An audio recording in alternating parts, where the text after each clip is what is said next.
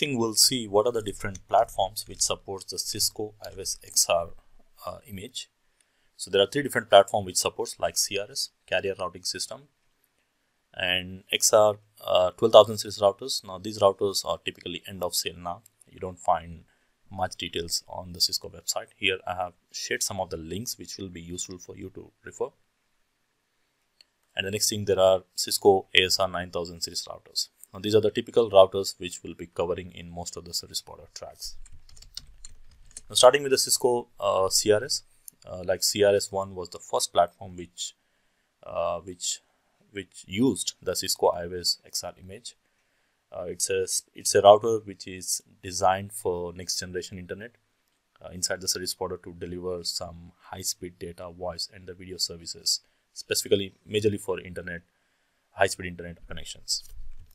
Whereas the Cisco XR 12000 was introduced for the service provider core networks, and now these specific routers are replaced with Cisco ASR 9000 series, which are generally used inside the service provider core networks, which also capable of providing high speed carrier Ethernet services in general, like Metro Ethernet, and which can scale up to 6.4 Tbps per system or per slot.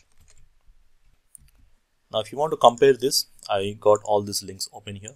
The first one here, you can see this is the link which shows you the details about the CRS routers. Now there are different models or the platforms you will see, and again the CRS4, CRS8 and CRS16 systems. The number of slots they support, the more number of ports or the more throughput generally they can offer you. And of course the size also will increase, like the capability to support up to 1.12 Tbps in the case of 4 slot one, 8 slot, 16 slot and this one. So similar way, you can see this link shows you some information about the carrier routing systems. These are specially designed for providing high-end performance, high-speed internet in general connections. So you can just go through with this Cisco resources where you'll find all the details. This is a link for IOS XR 12000 series routers. Now these are like end of life, so you don't find much information on the Cisco website because Cisco has stopped producing these routers now. Like I said, Cisco announces the end of sale and the end of life dates for the Cisco XR 12000 series routers. Like you can see, this is the date when they announced, and the people who are actually using, they do support for the couple of years later on, and you'll find all those information here in general. Now the next link here, the link which shows you the different platforms Cisco ASR supports. Like here you can see Cisco ASR 9000 series. Again, in the 9000 series you have a 9000V, so which is like a virtual image which you can install inside the VMware, and you can get the benefits of the physical router. Of course, it do have some limitations when compared to the physical box. And then you have different platforms like 9001, 9006 and 9010. These all models actually, you can see the different features and the details you'll actually see here, like the size and the weight, and of course the throughput. That is one of the main thing. So how many processors it actually supports, and then you'll also see the throughput. Actually, throughput is nothing but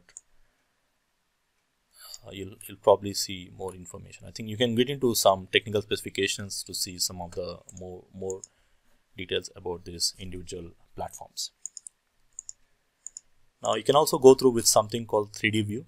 Like most of the high-end devices from Cisco, they offer some 3D model view where you can click on these links to get the 3D view of a specific model. Like this is Cisco ASR 9000 series routers.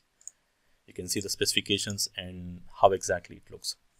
So probably I'll cover a separate video on explaining some of these components which are typically used and what they do in general. So I'm not getting in much about the physical components here, but just to give an idea where you can see the specifications, and also you can see what are the different components, and you can just click on that link to remove the card, which will give a better view of how exactly these devices, how exact devices and what are the different cards they support and the features and the specifications we can actually find in this views. Now this 3D view is really useful for the companies. Before they decide the product, they can just have a look to these animations, which will help them to understand the products in a more better way. Again, Cisco ASR 1000, we don't really get into this ASR 1000 aggregation routers are also specially designed for service providers, but they do run a Cisco IOS XR in general. That is a operating system which they run in general.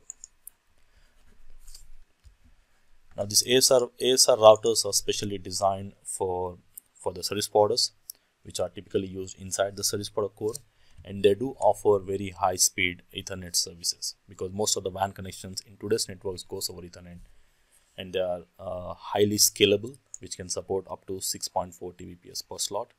And depending upon the number of slots the router supports, like high-end routers, the more throughput we can get from these routers.